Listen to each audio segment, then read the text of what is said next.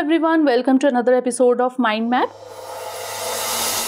Today's topic of discussion is Peninsular Plateau.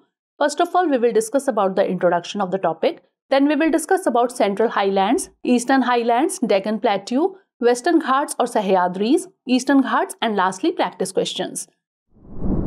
First of all, moving on to the introduction of the topic. The Peninsular Plateau is a tableland region located in the southern part of India. It is made up of old crystalline, igneous and metamorphic rocks. This plateau is shaped like a triangle with its base lying to the north and its apex pointing towards the south. Now let's discuss about Central Highlands. It is an expansive region in the northern part of the Indian Peninsular Plateau lying between the Indo-Gangetic Plains in the north and the Narmada River in the south. It is an irregular triangle with the Vindhya and Aravalli mountain ranges as its prominent features.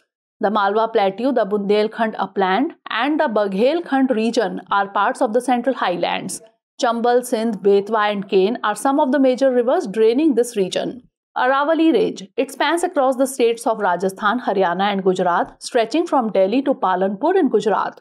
It is one of the oldest mountain ranges in the world. The range acts as the dividing line between the Thar Desert and the fertile land of the plains. Vindhyas. These are the east-west oriented mountains that span across the states of Madhya Pradesh, Rajasthan and Gujarat. The Vindhya range is not as continuous as the Himalayas. It comprises numerous plateaus and hills. The Vindhyas have historically acted as a cultural divide between North India and South India. Satpura. It lies to the south of the Vindhyas, stretching across Madhya Pradesh, Maharashtra and Chhattisgarh. This range is rugged with a series of 7 mountains. Shat means 7 and Pura means mountain. Narmada Rift Valley. It is situated between the Vindhya and Satpura ranges. The Narmada River flows through this rift valley and empties into the Arabian Sea.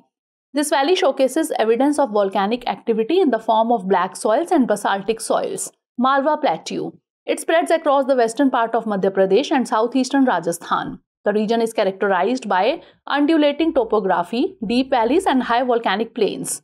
Bundelkhand Plateau. This plateau spans across parts of Madhya Pradesh and Uttar Pradesh. It is characterized by rocky terrain and sparse vegetation due to its hard rock bed and shallow soil. Now let's discuss about Eastern Highlands. This section includes Chota Nagpur Plateau, Bastar Plateau, Meghalaya Plateau, Rewa Plateau, Bhanader Plateau, Ramgarh Plateau and Simlipal Plateau. Chota Nagpur Plateau. It is located predominantly in Jharkhand. It also extends into parts of West Bengal, Chhattisgarh and Odisha. Major rivers like Subarnarekha, Damodar, Brahmani and 𝐾𝐞𝐢 originate here. Damodar River Valley demarcates Hazaribagh Plateau towards north and Ranchi Plateau towards the south. These plateaus are characterized by exfoliation domes, commonly called as patlands. Bastar Plateau. It lies in the southern part of Chhattisgarh and the plateau gradually slopes towards the east and drains into the Godavari River. Meghalaya Plateau. It is an extension of the Deccan Plateau and is rich in mineral resources like coal, limestone and uranium.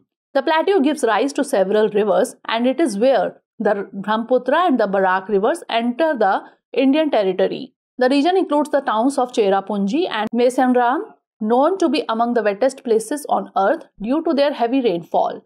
Shillong Plateau. It's part of Meghalaya Plateau encompassing the state's capital Shillong. Bikir Hills are part of it. The plateau is a prominent flat-topped tableland standing out against the hilly terrains of the state. It's composed primarily of hard rock formations. Karbi Anglong Plateau. It lies in the state of Assam. The region is predominantly inhabited by the Karbi and Dimasa tribes. The plateau is drained by several rivers including the Barapani. Now let's discuss about Deccan Plateau. It lies to the south of the Narmada River and covers most of the peninsular region of India. The plateau is slightly tilted towards the east and is drained by the Godavari, Krishna and Kaveri rivers. It is characterized by rolling plains, minimal elevation changes and black volcanic soil, ideal for cotton cultivation. The plateau is believed to be formed from volcanic eruptions as evidenced by the black basaltic soil present here. Maharashtra Plateau or Maharashtra uplands. As the name suggests, this plateau covers a significant part of the Maharashtra state, extending into some parts of Madhya Pradesh and Chhattisgarh. It is characterized by flat-topped hills known as teknas and deep valleys. The black cotton soil derived from basaltic rocks makes the region agriculturally productive, especially for cotton cultivation. The Godavari and its tributaries, the Bhima and the Krishna, are major rivers that drain this plateau.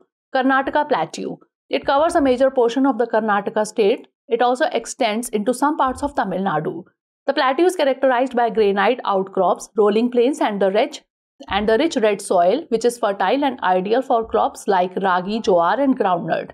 The Tungabhadra, Krishna, and parts of the Kaveri flow through this plateau. Telangana Plateau. It encompasses the majority of the Telangana state, and Godavari, Krishna, and Pennar are the major rivers. Western Ghats or Sahyadris. The Western Ghats, also known as the Sahyadri Mountains, form a major mountain range along the western coast of India.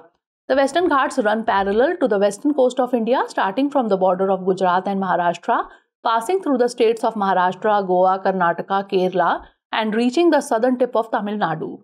They are continuous and can be crossed through passes like the Pal Ghat and Bhor Ghat. The Western Ghats are recognized as one of the world's 8 hottest hotspots of biological diversity. The average elevation is about 1,200 meters, with the Anamudi standing at 2,695 meters being the highest peak. Unlike the Eastern Ghats, which are broken and irregular, the Western Ghats form a fairly continuous mountain chain. Many significant rivers of peninsular India like the Godavari, Kaveri, Krishna, and Tungabhadra originate from the Western Ghats, serving as crucial water sources for several states. Now let's discuss about Eastern Ghats. The Eastern Ghats span from West Bengal in the northeast, passing through Odisha, Andhra Pradesh, and joining the Western Ghats in Tamil Nadu's Nilgiri Hills. These are a series of discontinuous and low hills lying in the eastern part of the Deccan Plateau. Their average elevation is 600 meters and they meet the Western Ghats at the Nilgiri Hills. They are relatively lower than the Western Ghats, with the highest peak being Jindhagada Peak in Andhra Pradesh, standing at about 1,690 meters. Shevare Hills, Javadi Hills, and the Palkonda Range are part of the Eastern Ghats. The Ghats are characterized by a series of hills often interspersed with wide gaps and river valleys. The Ghats house a mix of tropical dry deciduous and moist deciduous forest. In some regions, there are patches of evergreen forest. Several major rivers like the Godavari, Mahanadi, Krishna, and Kaveri cut through the Eastern Ghats, draining into the Bay of Bengal. The Ghats, especially in Odisha and Andhra Pradesh, are rich in bauxite, iron ore, and coal. Now it's time for the practice question. First of all, prelim question. Consider the following statements. 1. The Chota Nagpur Plateau is a part of the Deccan Plateau. 2. The average elevation of the Peninsular Plateau ranges between 600 to 900 meters. Select the correct answer from the following codes. Only 1, only 2, both 1 and 2, or neither 1 nor 2. And now mains question. In what ways do the Eastern and Western Ghats contribute to the physiography of the Peninsular Plateau, and how do their relief features compare? So that's all for today. Stay tuned for the next episode. Thanks for watching.